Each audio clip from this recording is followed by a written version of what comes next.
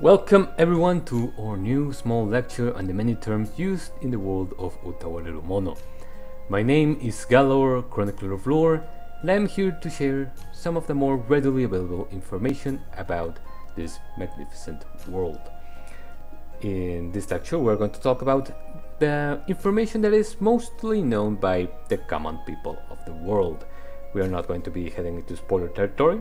These are things that the characters you meet in the story already know, so it could be useful for someone even just starting this series. So with that, let's get into some reasons of why. You see, there are a lot of terms used in the world of Utawarerumono that are not commonly used outside of it. This is mostly because these terms are unique to this world. If you wonder how come no one uses Owlo or Pirierai outside of the setting, that is why. Depending on the particular translations you used to read or watch this saga, you may or may not find the usage of these terms. Some sources will favor using the words of king or archer over Owlo and Pirierai. But in case you stumble into these strange terms, begin to wonder what they are, if context is insufficient, I want to help you to get over this topic. Now, let's begin, shall we? Now let's begin with the first and probably most important term, the Owlo. The Owlos are essentially kings or lords of a region. In our main glossary, they are the rulers that govern a land, and their range of power varies from just the ruler of some nation. They can even be some kind of emperor, like the Mikado. And speaking of which, the Owlo of Yamato have earned the trust of the Mikado himself. The members of the most powerful family in a given region are often appointed as the Owlo. However, there are some that receive the titles directly from the Mikado himself. And as I was saying, as one charged with the governance of an entire land, even the Mikado himself can be referred to as an Owlo of sorts. In other countries, the emperor with the most power of the land is often also called an Owlo as well. And there are also some different terms that can be used across different lands. In Onkami, for example, instead of an Owlo, they have an Oruyankuru, who is the highest rank among those in the country. And it is equivalent, as we say, to the Owlo.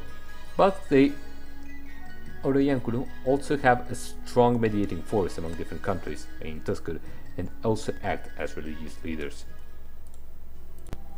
And onto our next couple of terms, Kotoahamuru and Benebokshiri. They are true opposites. Kotoahamuru is the heaven-like destination where one soul is said to find eternal life. It is a place reserved for the souls who have done good in the world.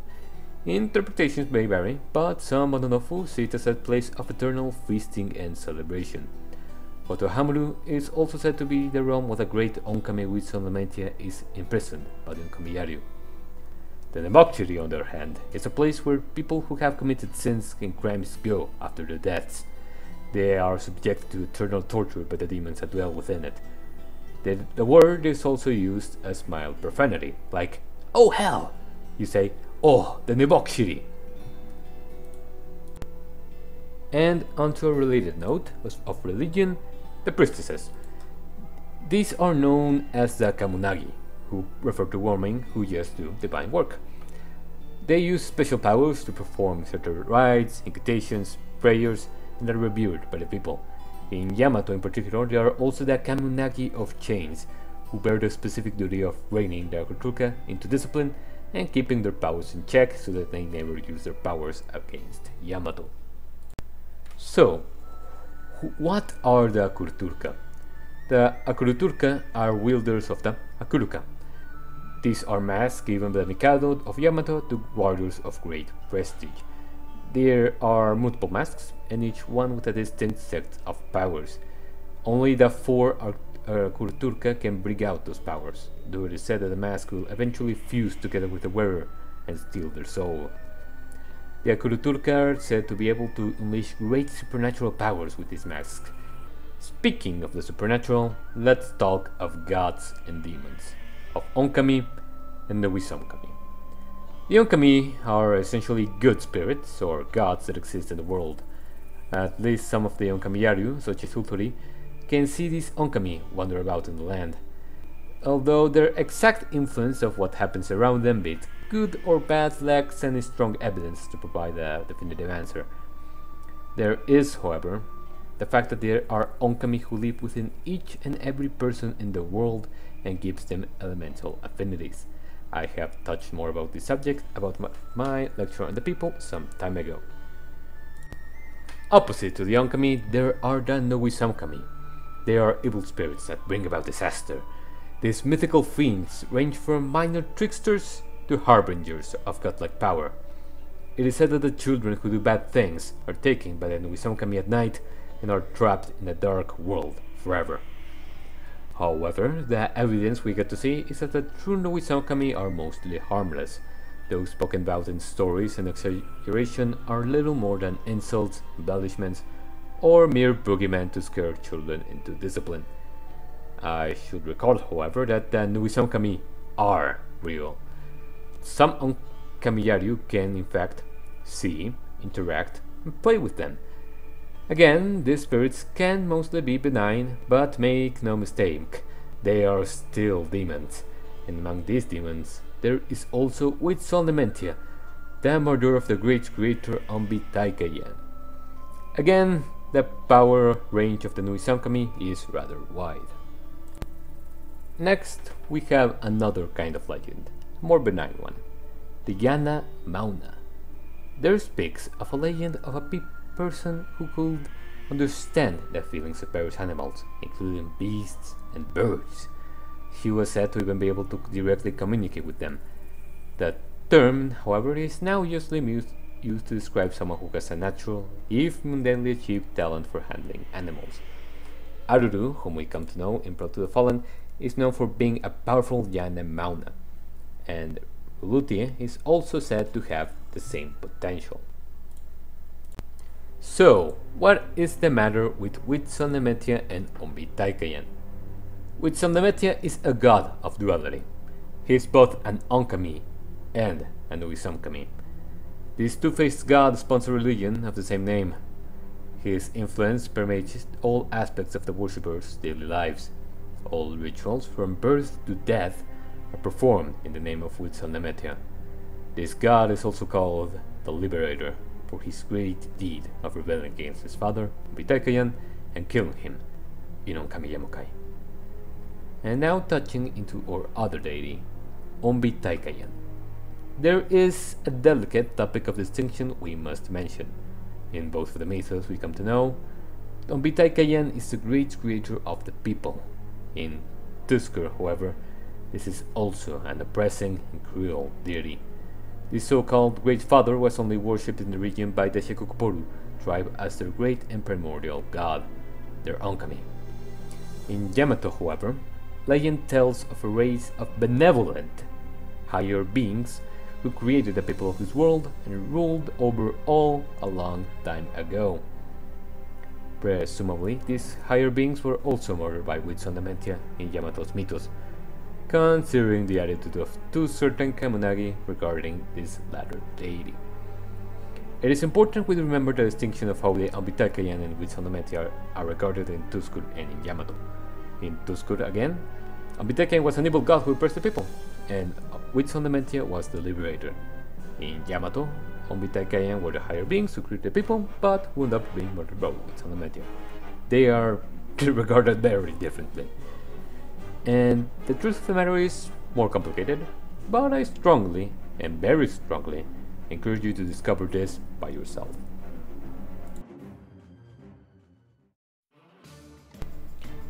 Now onto the terms of the military, because regardless of the size of a country, mere conflict is an ever-present threat, and there are many different types of troops that they are deployed in each nation. Militaries with large enough numbers are divided into several different units, with each of them having their own tasks and specializations. Among them, some examples include the Karunerai, Rakusharai, Perierai, Tirijarai, Yakumurai, Hitourai, and Yususorai. Some other terms include the Nakwan and the Mononofu. The Nakwan refers to a certain practice in war that is abhorred by most modern civilized countries.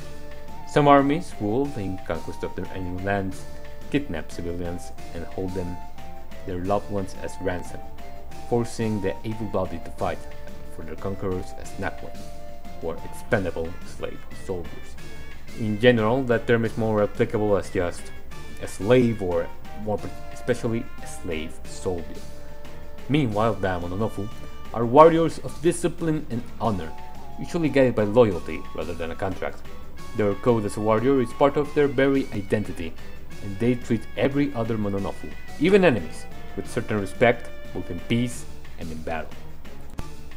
Now onto the more important military unit types. Firstly, Karunerai. The Karunerai are general infantry soldiers that use katanas and spears as their main weapons. Compared to mounted soldiers, they are not as mobile, but they excel in battlefields such as mountainous areas with virtuous footing, or areas where archery is not as effective. Many veteran Karunerai units are able to adapt to any battle situation, and their strength is directly related to their individual training and their commander's leadership. Next, we have the Peri Erai. They are just archers. They excel in long-distance attacks, but suffer in close quarters. Therefore, their main task is to support the advance of ground units.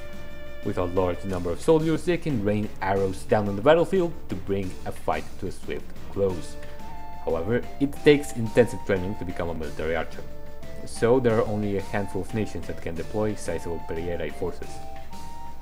Now, the Rakusharai are mounted troops that ride Waptors to deploy high-speed tactics. Thanks to their mobility and charging power, they are quite powerful on flat, open terrain. However, they can't work as effectively in forests or other hilly regions.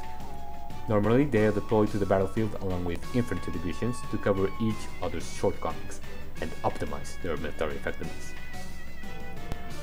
Now, the Shitourai, their funny name aside, are for the military, troops that are often charged with the task of supplying rations and operating the medical facilities of the wounded, as well as distributing other supplies, performing functions similar to a commissariat unit. These troops are the backline support, and they often have their barest minimum military power for the sake of self-defense. In drawn-out battles, victory may very well hinge on how each side uses a Shitourai and how well the rest of the army can defend them. Next, the Yususorai. In the military, these troops are monk-like soldiers who are tasked with backline support. They focus on interfering with the enemy. They use special magecraft to stop their foes in their tracks to help give their allies an advantage. The Yususorai under Raiko of Yamato are especially experienced, and if not detected, it is said that even the most powerful unit will be scattered like a panicked fowl. Related to Raiko are the Tiriyarai, that are troops employed by this general of Yamato.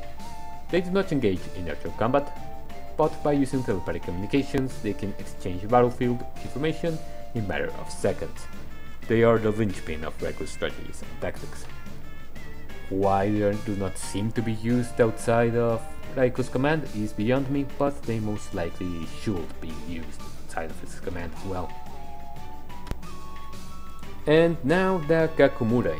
They are military music troops. They do not directly participate in battle, but they do organize troops through music. This also serves to raise the morale of the allies and intimidating opposing forces. And with this we now have covered the military unit types, but we also have a few leftover terms to explore. Particularly right now I want to explore a bit into what are the clothing terms. There are two very important terms for clothes that we should remember, the tupai and the periu. The tupai are basically just sash. They're often used to just hold together the clothing you wear. And the aperiu is just some kind of coat. That's basically it. And one important thing I should mention about clothes is that people have holes in their pants. Yes, they have holes in their pants. That is where their terms come from, after all, they come out from there. However, many soldiers, especially the males, cut them off so that they do not become a hindrance in battle. In addition, the hats and helmets that they wear are not just meant for protection and aesthetics, they are also to conceal their ears. Because many races have unique traits, by hiding their ears and cutting their tails, they also hide vital information about their abilities from their opponents. And now onto a final note, the Waptors. The Waptor is the generic term for the mount of the world. They are bipedal creatures used for transport and are a beast of burden. They are also used in military cavalry. In Tuskud, Waptors are covered in scales, while in Yamato they are covered in feathers. While they look drastically different, they are still different breeds of the same species. Their main diet includes cereal, grain and plants, and they seem quite friendly with the people. But when in a bad mood, they squeak rather loudly. And with that, we have covered most of the important terms of the Utawarerumono saga. I hope this can be of some help to you, if you are enjoying the story of Utawarerumono and are wondering what some of the terms mean. And now with that, we have covered all four for this time around, and next time we will be talking about the countries of the world. Again, I'm Galo, Chronicler of Lore, and until next time.